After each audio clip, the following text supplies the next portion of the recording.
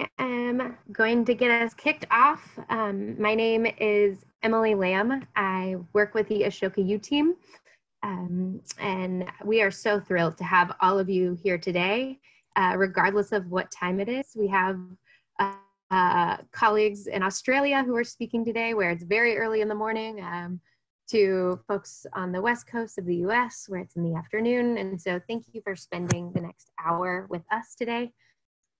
Now, this session is part of a three-part series during the exchange called the Working Across Differences track. These sessions have been put together to shine a light on a crucial conversation for today's changemakers. And that's about toxic polarization and the approaches, ideas, and the community of educators who are fostering healthy, safe, and connected communities in these trying times. Now, these sessions have been made possible by the Fetzer Institute. Thank you, Fetzer.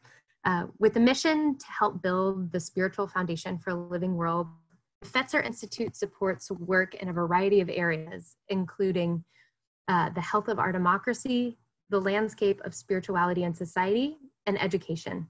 If you want to learn more about Fetzer, you can find them online at www.fetzer.org. And now I'll stop talking and hand it over to the folks you came to hear from. A special thanks to our speakers today for all of your work and for sharing your insights with us. Now it's my pleasure to introduce our facilitator, Eddie Gonzalez, Associate Director of the Civil Conversations Project at On Being. Thank you, Eddie. Thank you, Emily. And a big thank you to Ashoka U. A thank you to our panelists that are here with us today. Rachel Cunliffe will not be on video because it's messing with her broadband, but if you're one of the panelists, if you want to say hello or wave, that way folks can get a sense of who you are by face. And a big thank you to every single one of you for attending today. I'm thrilled to be here. Fetzer Institute as well, thank you for the support of this Working Across Differences track. So my name is Eddie Gonzalez, and I am from the On Being Project, working in social healing and civil conversations. I use he, him, his. And as a beginning of our time together, I want to acknowledge that land is such a part of who we are. And as our personal stories are woven into a historical moment, built upon a past and moving towards a future, so does land also have a story. And just as we have individual ancestors as well, so does the land. And in this moment, I just want to honor the first peoples of the land that I am currently on here in Queens, New York City, traditionally the land of the Lenape and Canarsie people. The history of so much of our land also is one of forced removal and of ethnic cleansing. So just inviting you to consider what histories have brought you to the land that you're currently on, and what histories have made that land available to you. So I also want to acknowledge that we are in a very interesting moment, zooming in from different parts of the world in a very interesting and uncertain time. So just welcoming that into the space, however it finds us and however it has us also imagining this work going forward. Today, we're going to hear from panelists who have spent several months over the past few years learning, testing, and creating programming that has been designed to center bridge building across difference. And we're going to hear their stories, their findings, what they believe should be shared in these times of deep division. But the first thing that I want to do is maybe a little unconventional. Sometimes we break into small groups kind of towards the end of events like this, and I want us to do it at the beginning. So I'm going to break us into groups of 3 and ask that during your time together, you sort of ask each other where you're calling from, what's bringing you here, what about this panel feels relevant to you, and perhaps some questions that you already know you're bringing with you to the panelists. And when we come back, hopefully we can share those in the chat. And it'll be a way for our panelists also to answer with those questions in mind as we move into our time together. So I think Emily is managing our small group moment, and I'll chat you the questions here in the chat box. So see you back here in a bit. Well, I'm going to call us back. It was a pleasure to be in my small group and hear what folks are thinking about, what folks are asking, and I encourage you all, if you're coming away with any that you'd like to share with the larger group, to put in the chat box now, maybe just a word or two of what questions you might be holding. In the meantime, I'm going to welcome our international panelists. So with us, we have Ada Gregory, who's at the Institute for Ethics, the Keenan Institute for Ethics at Duke University. She's been working on a campus-wide deliberative dialogue trainings for first-year students, starting with an orientation. So I'm excited to introduce you to her. Ashley Clark, who is a program manager of social innovation at CQ University, along with Leslie Lowe, who's a student there at CQ University. They've been working together on a training that's incorporating Indigenous ways of knowing into the ways that we approach contemporary questions and issues. And then Rachel Cunliffe, Assistant Professor of Conflict Resolution at Portland State University. She's been working on a project about fostering institutional call-in cultures rather than call-out cultures. And I'm excited to have them introduce their work. So that you know sort of the flow that we have for the next 40 minutes together, I'm imagining something along the lines that I've been thinking about hope as it's a muscle, something that we do intentionally and practice. And I've heard somebody break that practice into three sort of concepts. The first one being taking a clear view of reality, looking at what problem might be there in the language of change-making as I've heard it used today, in this case, toxic polarization. Then what we hope for, universities as a place to curb that, and then how we take steps in the direction of our hope is a third part. And so my hope is to really draw out some of these topics as we discuss. First, looking at what our plans were, then looking at how they were sort of iterated, and then lessons learned along the way. And I have a few sort of more individual questions too, but does that sound good for the next 40 minutes? And then we'll have about 10 minutes for Q&A. That sounds great. Well, let me go ahead and begin with Rachel. And we'll take 5 minutes each.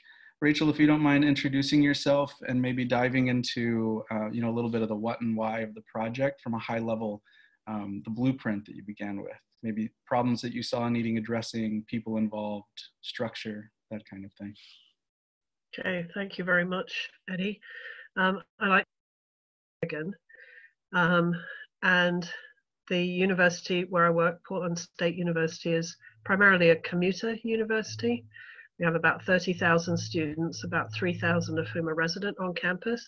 Everybody else commutes. So we're a non-traditional student body for the most part, with a number of supporting offices in the administration. The team came together. We're all related with respect to conflict resolution. Two of the team members are former grad students in our program, and two of us are faculty members in the program. And both of the former graduate students have jobs now on campus in administration. And the project really came from them, and the faculty, the two of us who are faculty members, were invited in to assist as they identified an issue with call-out culture within the sort of administrative offices on campus. And so the focus of our study really has been on what happens in administration primarily, and then what the impact is of that on students. So as faculty members, we had pretty steep learning curve in terms of the cultures of the workplaces of administration. What we decided to do initially was to bring together people who were in these administrative offices to find out more about what they felt sort of the need for change was. And so we conducted a needs assessment, and I can talk more about that as time goes by, but we included in our invitations to those semi-structured interviews people all across administration, from student life to the provost's office to human resources to to include also resource centers such as our Veterans Resource Center, Disabilities Resource Center, Women's Resource Center, student life, the offices which are meant to deal with anti-oppression incidents. So some of the conduct offices that deal with conduct issues on campus, We also invited our campus security force, which is actually a sworn police force of its own. They were the only group that actually refused the invitation. But otherwise, we conducted a number of interviews, about 20 interviews, some of which included whole groups of people, and others of which were just individuals from their offices. And the purpose of the needs assessment was to find out what people felt needed to happen, and then to plan an intervention around those stated needs, which we would. Have I said enough, Eddie? That's a great introduction. Thank you. Ashley and Leslie, I wonder if you'd like to share about your project. Do you want me to kick off, Ash? Yeah. So, g'day, my name's Leslie Lowe. I'm a student at Central Queensland University in Australia. I've got a Bachelor of Environmental Science degree, currently working on a Bachelor of Aviation. I was introduced to social innovation. Oh, sorry, before I go into that, I'd also like to do an acknowledgement to country on behalf of Australia. I'd like to acknowledge the traditional owners of the land we live and work on, the elders past and present, and our emerging elders on country. Thank you. So, yeah, with that, we started off with working across differences. We applied for the scholarship, and we looked at that as part of looking at social innovation through the Indigenous lens. And with that, we designed our project around that, and part of that is a whole part of the Indigenous storytelling. I probably want to start off with that. So part of the workshops we're delivering storytelling from an Indigenous perspective, and one of those is the stories of the Seven Sisters, and I don't know if you can see behind me up on the wall there, there's a beautiful painting, but it's one of these really lovely Indigenous stories that encapsulates our whole education system, our ways of being and knowing, and our knowledge systems and how we pass that on. And the story of the Seven Sisters correlates with a constellation called the Pleiades system, and with that system, or with that constellation, every year at a certain time it sits in the stars, but it also sits so low on the horizon in Australia in the Northern Hemisphere that it looks like it's touching the ground.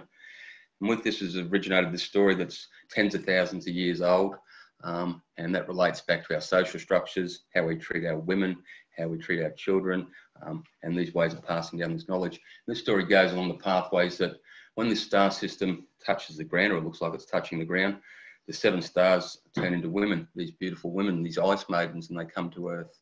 And they travel around the land and they taste all the fruits and they look after the land.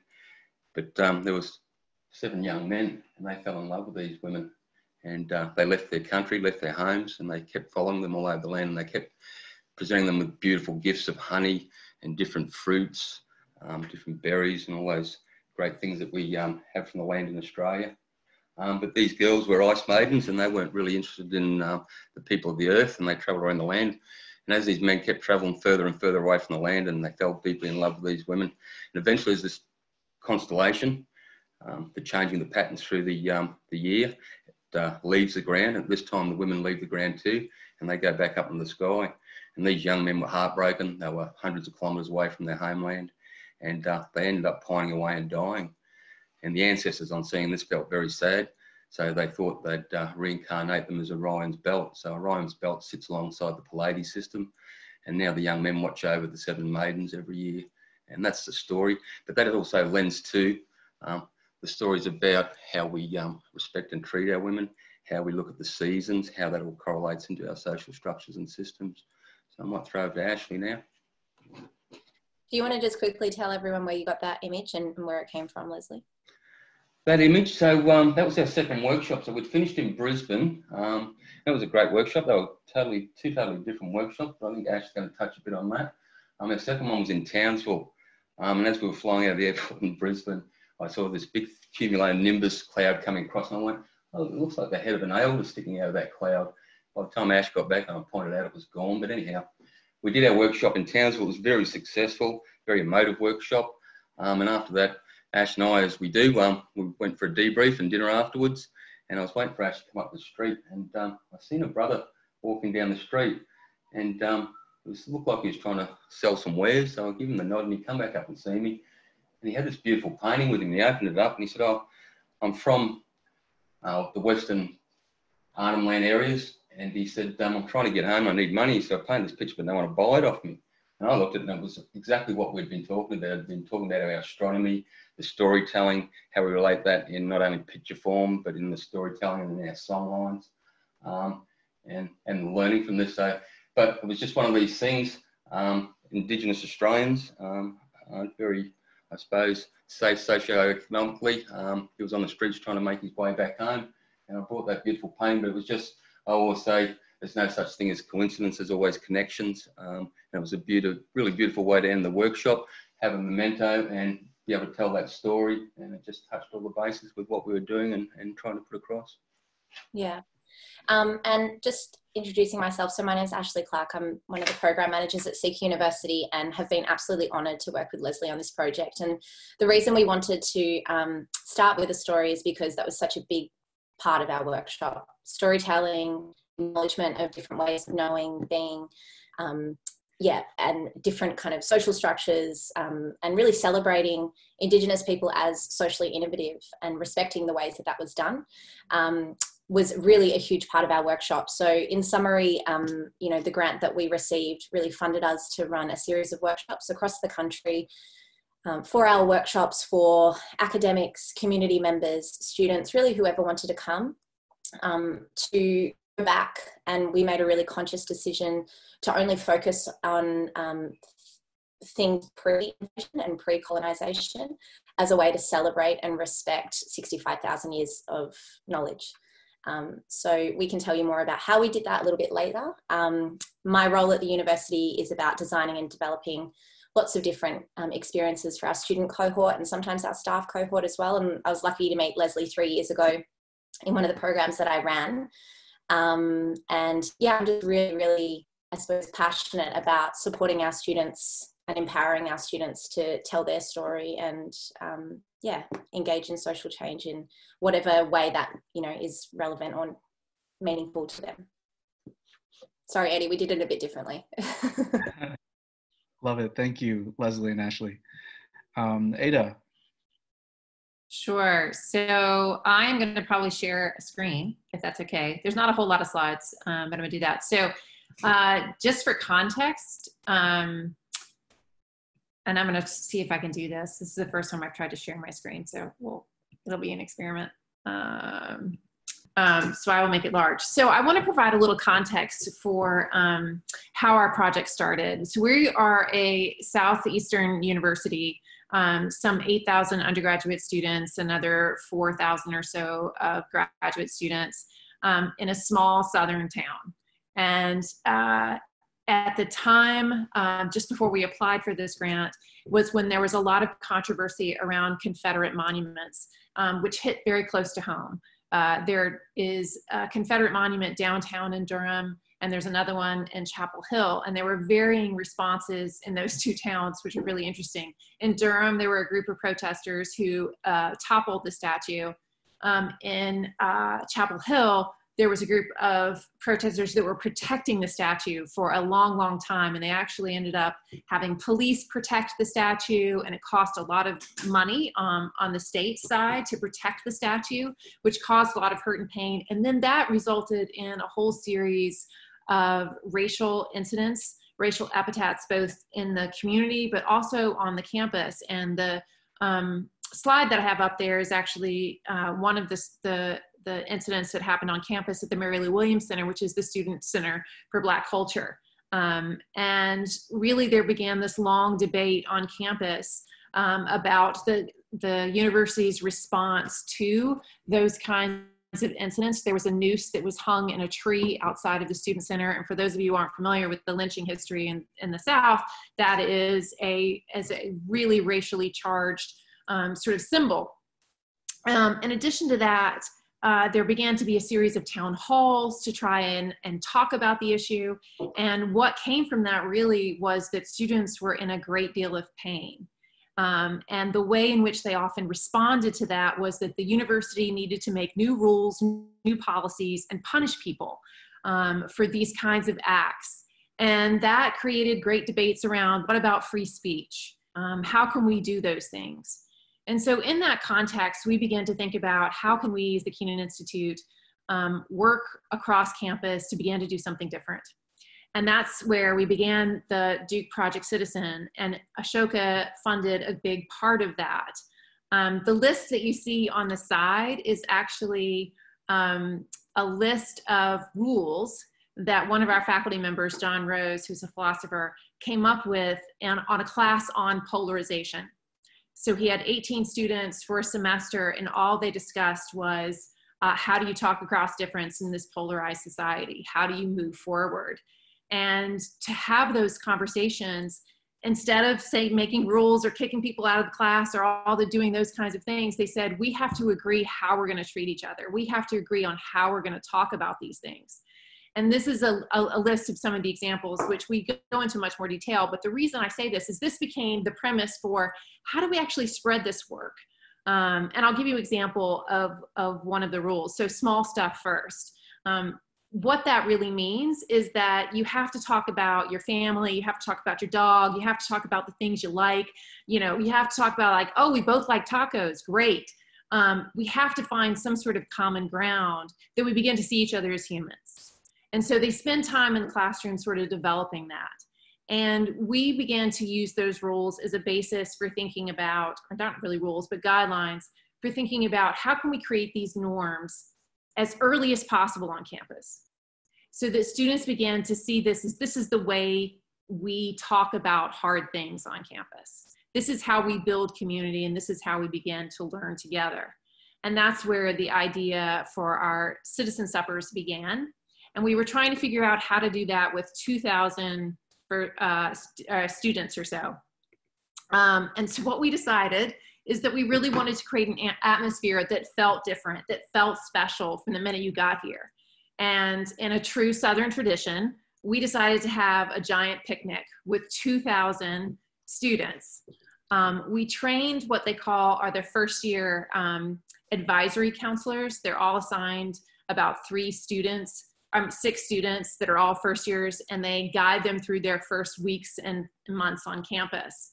And we used some of those guidelines as well as some other tools that we had to help them think about how to have their fact chats, which are fun of the first conversations that they have on campus, welcoming the students, trying to create some community, and then begin to talk about some harder things. The conversation that we focused on was on the summer reading, which was Tommy Orange's There, which is about a group of Native Americans in Oakland, California, that's written by a Cheyenne Arapaho author, Tommy Orange. And that is full of really difficult issues, from alcoholism and violence and a history of violence and discrimination. And how do you manage to have that conversation with freshmen from all over the world who have all kinds of different experiences? And I'm not going to get into what we learned, because I think that's the next question. But that's how we launched our project. And then the plan was to have a series of citizen suppers that began to engage these first year students more deeply into the community on harder issues that were of relevance to the Durham community. And I'll leave it there. Well, as we return back, I wonder if I can sort of have each of you speak for a brief moment about how you implemented the project, and especially, we have visions for the ways that things will be, and then things change, and we have to sort of, have that dance of what is and how things are actually happening. So I wonder if you all can talk a bit about how you began to roll these projects out, and maybe moments of transition or pivot. Let's see, I guess, Ada, why don't we just jump back, and why don't you jump back in? Okay, say that question again. I was just trying to figure out my screen. Which, are we talking about sort of what we learned? Yeah, kind of what you learned, especially as, you tried to put this into practice. Yeah, so our initial, the picnic itself went off incredibly well. And that week of orientation in which the students were utilizing those skills. But what we learned is that a lot of them did not necessarily feel comfortable launching then into more difficult conversations. Like we had created a sort of nice evolution of fairly easy conversations. The first conversation was more community building. The second conversation was about life at Duke and what they might struggle with, but that seemed very comfortable. And then the third one, when we were talking about Tommy Orange, it seemed still pretty safe because it was this shared text that they could all talk about. But when we began to move to thinking about how do you work with the community on real events that affect their lives in deep ways that students may or may not completely understand or relate to, and given that there's a long history of town-gown relationships, we decided that we actually needed to drop back in the fall semester and utilize some more time and space to train students and how to do that, to give them more opportunity to practice these skills, because it wasn't something that you could do, you know, one day of training and 1 week of we're practicing it and we're good. You know, in some ways people are practicing these kinds of skills for a lifetime. And so that's where we sort of shifted how we were doing that. And what I concluded was it's really hard to do this at scale. It's really hard to do this with 2,000 students in any kind of quick way. And so we have since been trying to figure out different ways of utilizing that core group of students to spread it out in other ways. And so we've had shorter trainings, like one-day trainings in which students come and practice this. Some students that we've had engaged are now doing sort of weekly discussions or monthly discussions that they're utilizing that space to begin to talk about that. We got a little messed up with COVID because we were launching a really big community event in which we were going to bring those students to actually begin to have that conversation in Durham with citizens, with nonprofit directors, with activists, with government leaders. We had a date, we had the dinner set, we were ready to go. And then we were told that we couldn't gather more than 4 people. And soon then students were told, you're not even coming back to campus. So right now we're entirely a virtual campus and still trying to figure out ways to continue the work. But it's gotten much trickier. And that we can't actually have the suppers that we intended. Yeah. Thank you, Ada. Rachel, I'd like to go ahead and pass to you. And I know that, you know, COVID was also something that you had to roll with, but would love to hear some of the lessons that you've learned along the way. Sure, thank you. We had intended to do a relatively intense and brief needs assessment really before the fall. So we have a quarter system. So our fall quarter didn't begin until the end of September, and we had really hoped to be well underway in terms of having our needs assessment done and kind of be in the design phase for our intervention really early by beginning of October. That was not to be. It turned out that we couldn't gather people at the pace that we had hoped to, that everybody was really busy at the beginning of fall and immediately prior to the fall. And so in fact, the needs assessment extended really throughout the fall. We just did not feel like we were seeing enough people to really get a good sense of the breadth of experience that there was on campus, because the more offices that we met, the more we started to notice that there was this kind of theme that was emerging, which was that there is an office on campus which is supposed to deal with anti-oppression work. So if a complaint is made about an oppressive interaction that has occurred, it is supposed to be made directly to this office.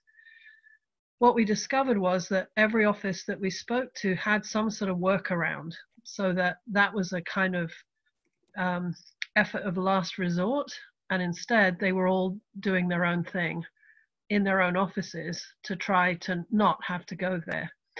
And one of the reasons for that was because it was seen as very outward facing as a response. That office did a very outward facing response, which was sort of anti-litigious, the kind of press that would damage the reputation of the university, and was much less concerned about the transformation of individuals or working relations within a group. And so we had this sort of these currents, I'll call them for now, in each office which were highly siloed. And I think my own belief about that siloing, which we noticed after doing the interview, so haven't yet had a chance to really discuss with everybody, was that it was siloed because people didn't want to talk about it very loudly in case the office that was supposed to be dealing with these issues found out, and they were confronted and actually prevented from doing those kinds of interventions. So while there was certainly calling out that was happening, and most of the people that we spoke to believed that there was a place for calling out, but they intended it as a step towards a pivot, which would lead to transformation and change, rather than a step towards exclusion. And what they felt was really happening in the formal process by this office, which was supposed to be dealing with these situations, was that there was no opportunity, there was no due process, there was no transparency to the process, and that frequently it did lead to exclusion of certain kinds. And people were trying to avoid that where possible. That they wanted the chance to transform their relationships and for people to change the ways that they were dealing with each other. So as those sorts of themes started to emerge, we really realized we needed to slow down, and the needs assessment itself was really revealing things that we needed to know about the campus before we charged in thinking that we knew what everybody needed. So so the needs assessment concluded sometime in January, and we at that point was when we decided, okay, this is how we want to design our intervention. And the labor was divided on our team, and so the intervention was designed as a kind of convening of people, and everybody who had been part of the interviews was going to be invited to an event which we would cater and then provide an opportunity for them to really talk with each other and break down these silos, potentially with the opportunity for organizing so that the official response could perhaps be challenged. And unfortunately, due to illness, unfortunately not COVID-19, the person who was to convene that event, which was supposed to have happened in the last week of February, was unwell and was not able to do so, and so we postponed it. And we postponed it right into the progressive and rapid shutdown of our campus. And as Ada has shared, we suddenly weren't allowed to assemble more than a few people at a time, and then only for urgent meetings. And then we pretty much got locked off campus, and everybody's focus, because we were not in the middle of a semester, we were at the end of a quarter. So we were anticipating another full quarter plus the summer session. Everybody with 2 weeks notice had to put all of their whole classes for the following quarter, either online or remote access. And I'm afraid the bandwidth at that point kind of became limited because everybody was shifting to virtual working, anticipating a pretty lengthy time of that. So we have not done the intervention at this point, and we're just now in the third week of term, so we're still sort of emerging from that initial crush of change that in order to continue to run our this quarter plus the summer quarter, which we've been told will also be virtual. So that's where we're at. Thank you, Rachel, and I appreciate your reflectives here on navigating not only changing schedules and availability of folks, but also the ways that administration and sort of the cultures of universities become something to navigate in this sort of project. Ashley and Leslie, I wonder how you would speak towards some of the things that you all learned along the way, and how vision eventually manifested itself in the project. Yeah, sure. I think one of our biggest learnings, our process was amazing. You know, I think for me as a non-Indigenous Australian, you know, I really had to, I was on my own journey. And I think as, you know, a program designer, as a facilitator, as an educator, I have a particular way of working. I have a particular way of pulling together content and workshops, usually can whip them together pretty quickly. And so what was really powerful, I think, aside from the end result, and we can talk about, you know, some of the moments in the workshops, was actually the journey between and the relationship between Leslie and I. And really for me, you know, it was learning to decolonize myself and my ways of knowing and my ways of being and my ways of doing. And that took some time. And I had to be pretty honest with myself in some moments. I think Leslie had quite a chuckle at me in a few moments because, you know, I just was so fixed on, okay, well, this is how we need to do things. And look, some of that came from, you know, the expectations around a grant and working within a higher education institution and what we had to deliver and the data we needed to collect and how this had to be structured and the outcomes and what we'd promised and all of that stuff. And the reality was I had to let all of that go in the process and I had to be fluid. And so I'm sure, you know, lots of smart people in the room, you know, things like co-design, really, really, really co-designing, not consulting, really co-designing was really important.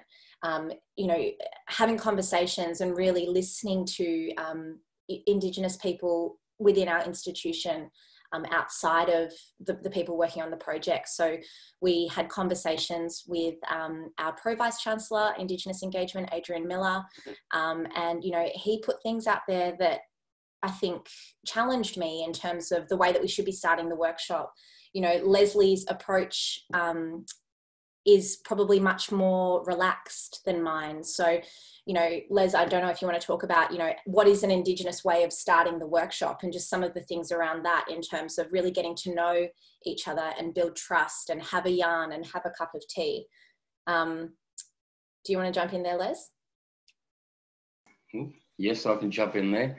So I suppose part of the process when we were designing, like Ash touched on, it was like more structured approach and we were trying to look at it through the Indigenous lens. So I suppose at the start of the process, we had to keep reminding ourselves that this is what we were looking at. It was sort of one of those things where we said, well, this is what we want to look at. We want to change the narrative, the paradigm to the way non-Indigenous Australia thinks, knows, and looks at our people, our first people. And to do that, we had to go through, I suppose, that conversation. And that was right around that, I suppose, that design. So how do we do that? And it was, you know, I suppose even when I was talking to Ashley initially about the project, she got nervous when we started talking about, you know, like these Indigenous perspectives. We were going to deliver a workshop on it from that view. And it makes a lot of non-Indigenous people a little bit nervous talking about, I suppose, those hidden histories, the histories of violence and frontier wars and that sort of thing. And it brings those emotions to the surface straight away, whether you're Indigenous or non-Indigenous from whatever perspective you're looking at. So we decided that the best way to, I suppose, deflect that was to move away from that conversation and go to a conversation about what Australia was for the last 65,000 years, how our people socially innovated, how we looked at the world, how we structured our social, I suppose, our structures, our villages, our civilization, the way we taught, our education systems, the way we looked at the world. And, you know, it's a very environmental way our people looked at the world. I suppose to know the Indigenous mindset is to, I suppose, practice some of the things that I heard earlier. It's like when our people come together, they take the time. So, and it's funny, even as a younger man, I was always like, you know, how long does it take to say hello, Uncle? You know, we've been here for 15, 20 minutes already. You had 2 cups of tea and you're still yarning on about, you know, how's the weather going? How's Artie doing? What's going on there? But it's this whole process. And a lot of the times the uncles pull me up and just go, slow down, boy, you know, sit down, take the time, breathe the air, smell the roses. So that Indigenous mindset, and I heard someone speak about this earlier, how you engage with people and how you move away from those. I suppose you're going to get to that conversation, but how you, I suppose, relax people into that and go at it in a different way. So that was part of the process. We had lots of things. We knew we were going to have pushback from, I suppose, not only Indigenous but non-Indigenous people. When we started talking about this, they're going, well, where do you get this information? Part of that process I thought was really interesting with the way, and I had some, I suppose, those chuckle moments that Ash was talking about where, hang on, she's had a light bulb moment and then she's gone off and gone, well, hang on, I can't believe everything Les is telling me. I better go and research a bit of this. So she's gone out and found some really interesting people to research that are writing some great books in Australia at the moment about Indigenous culture, the way we work the land, the way we maintain it. And then she was coming back and going, wow, it's like this guy's saying the same stuff you're doing, but he's saying it so much better, Les. And it was like... I never said that. Well, I know you were thinking it. But I think that, one thing that was really important was to really just consider our audience, and knowing that there was going to be academic, I suppose, staff in the room and expectations around the way we presented. So it was, I suppose, this challenge of being really authentic and presenting things in a really Indigenous way, which isn't always backed up by research and referencing and literature and all that sort of stuff. It's storytelling, and it's passing on of knowledge in a really, through story, but also recognizing the people that we had in the room. So we had to kind of jump between the two. I think we had to bounce between two worlds quite a bit. But something that was really powerful just on that, how do we begin the workshop? Leslie got lemon myrtle. What else do we have? We had gumby. We had all of these kind of traditional teas, and we just had a yarn and we had a cup of tea, and that's how we kicked off our workshop, which was really powerful and really beautiful. We also had objects in the room like boomerangs and some hunting, what are they called, Leslie? Hunting... Warmers.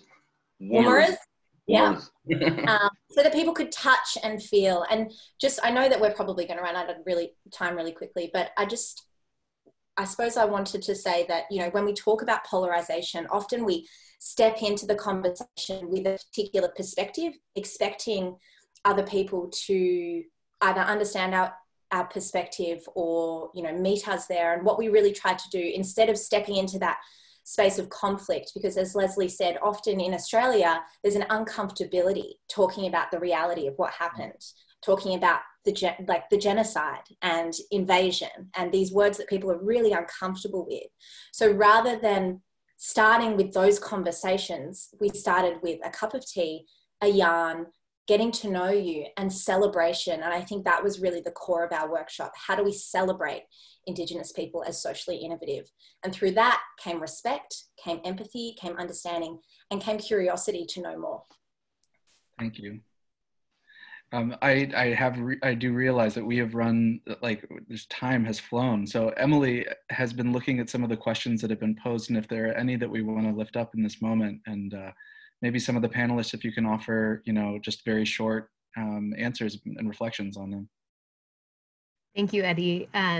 Yeah, we have a number of really great questions. And so I'd even offer, if the panelists are up for it, maybe going a little bit over because of the number of great questions, and inviting those of you who are on the call, if you are able to stay on the call for a few moments after.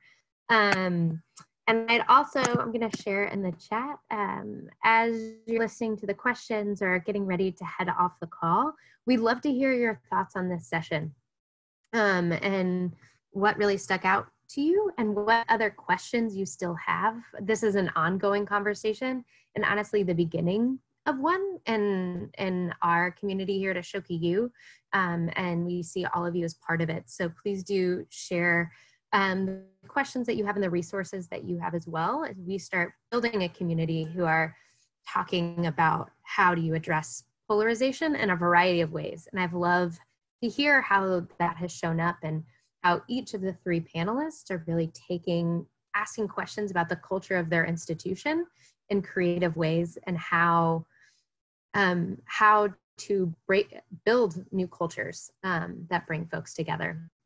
And so I will start with the questions, and just to be fair, from the ones that were shared first and go through. So from Clara, she asked, how can higher ed promote political conversation in a way that promotes learning and can help encourage voter participation for younger generations? And it's open to the full group. It wasn't directed at anyone in particular. So invite the panelists to share. Can I have a chop at that one? Please. Go ahead, Leslie. Okay, so can you just throw the question back past me again so I've got it in my head? Yeah. How can higher ed promote political conversations in a way that promotes learning and can help encourage voter participation for younger generations? I think that's the way we, I suppose, structure those conversations.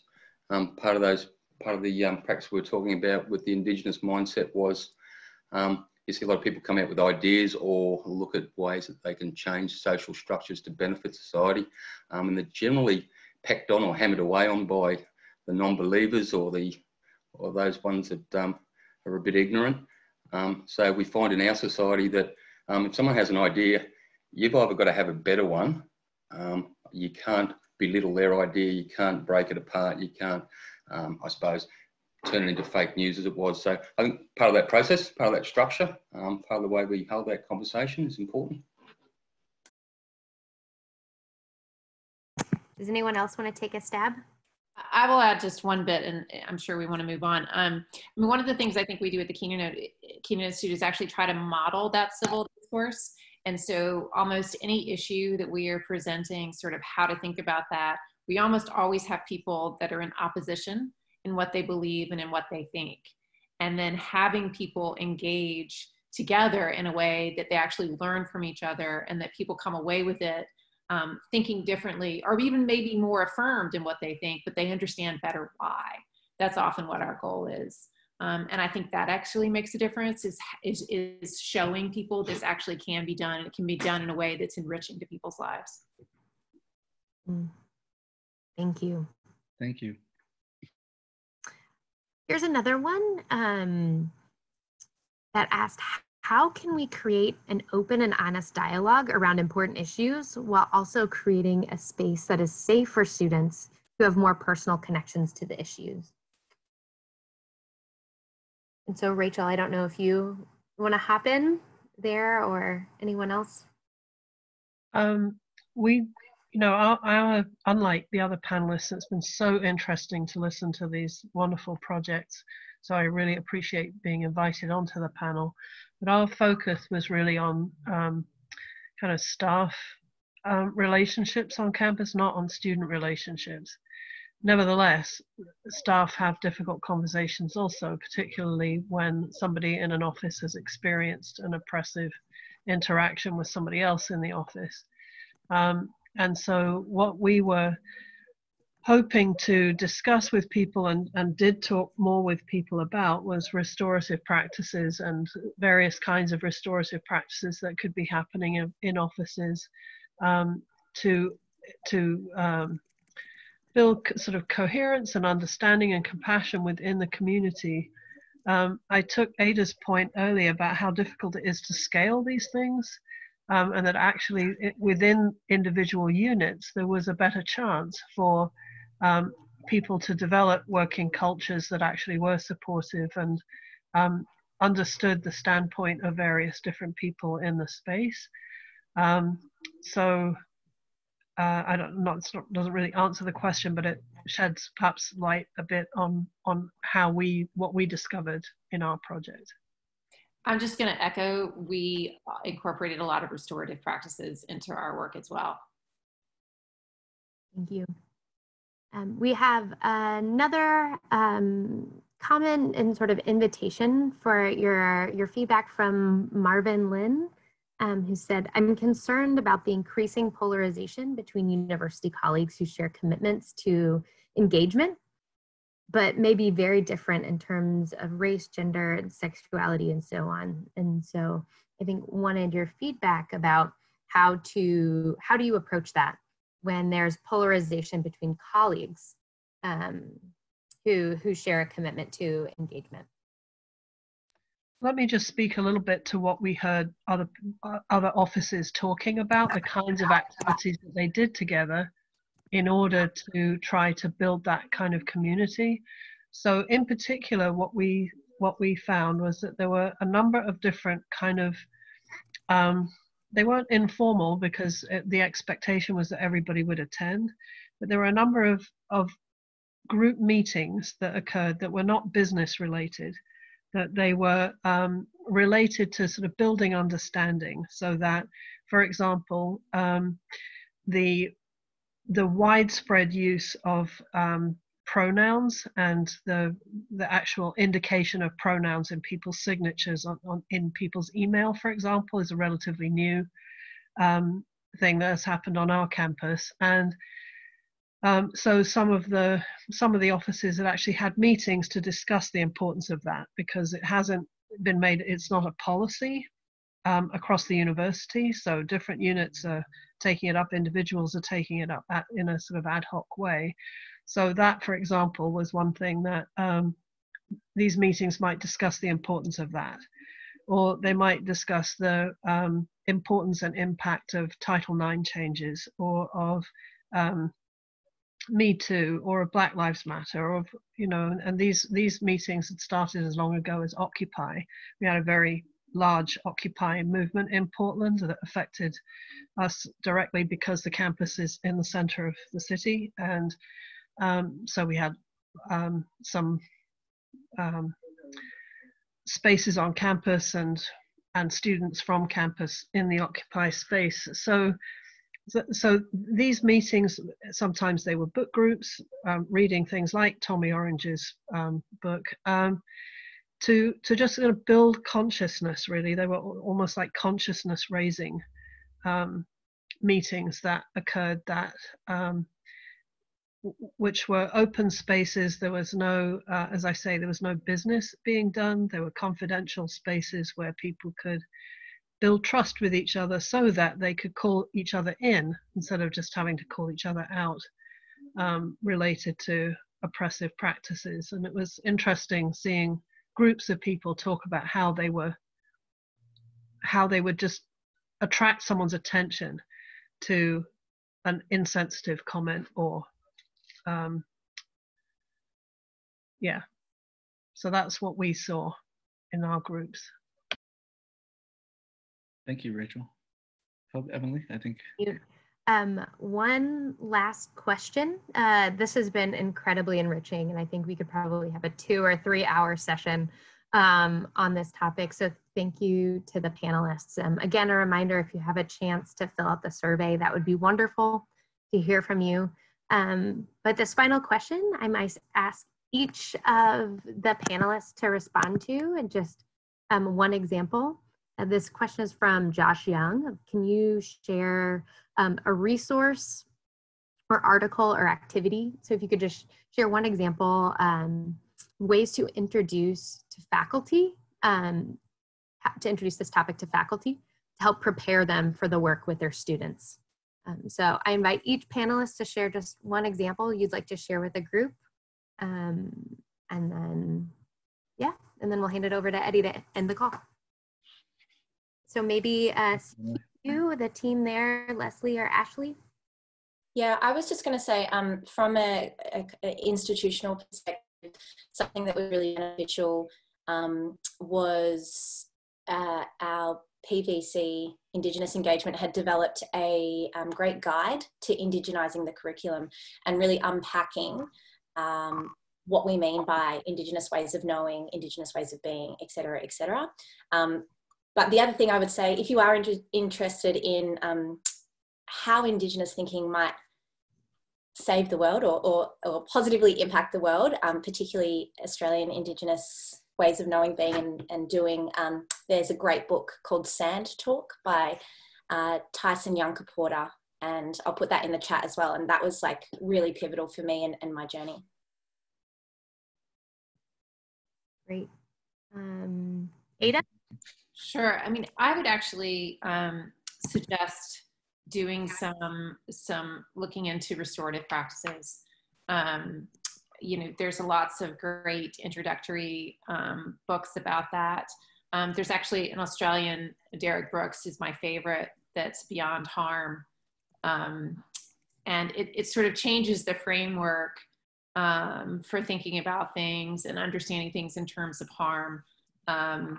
And there's also Howard Zer's Little Book of Restorative Justice. But I think a lot of those practices can be adapted in contexts that make it a really rich resource for thinking about structures for how to have these kind of conversations in classrooms, in dorms, in clubs, in social groups, everywhere. Great. Thank you. And if you all want to share this in the chat, that would be wonderful too, the resources you're sharing. Yeah, thank you. And then finally, over to you, Rachel. Yeah, I appreciate Ada's pointing out restorative practices, and there are actually several little books which point toward various different kinds of restorative practices. There is one on restorative practices in higher education, but I'm not familiar with the authors. I can probably pull it off a shelf, and if there's some way for me to email that to you, Emily, or something, but I'm afraid I don't have it to hand. The other one is the Book of Restorative Justice in Education, which is relatively new, by Evans and Vandering, and that's a really excellent book that sort of explains the opportunity in education, unlike in criminal justice, that in education to actually build community that prevents harm. So that it puts a lot of focus on those kinds of community building opportunities in addition to how we respond to harm thereafter. And I also would suggest that if you haven't read Changing Lenses, which is Howard Zer's initial book, then that is extremely interesting. And actually, John Braithwaite's Crime, Shame, and Reintegration is a pretty important book for restorative justice too. Thank you, Rachel. Leslie, did you have anything you wanted to add? No, actually pretty well touched on it, but there's plenty of great papers out there on Indigenous culture, and I would say to anyone, if you can get a hold of them and have a bit of a look at the way Australians innovated and the way their social structured work, go for it. Wonderful. Well, a big thank you to every single one of our panelists for their wisdom, for their projects. A big thank you to Emily, who had to hop off for another call.